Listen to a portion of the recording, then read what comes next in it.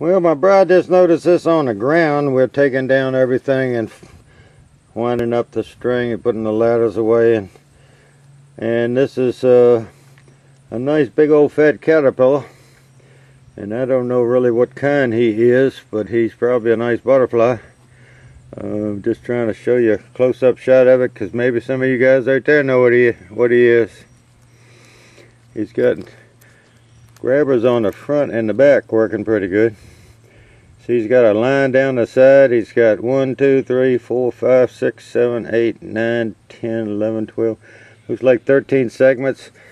Lime green, white line down the center with little orange dots spaced on each segment all the way around, maybe, I don't know, 3/16 of an inch apart, and on each side of that horizontal line. Let me know what it is. Probably a nice butterfly. We're going to put him somewhere where he can go into the next phase of his life cycle.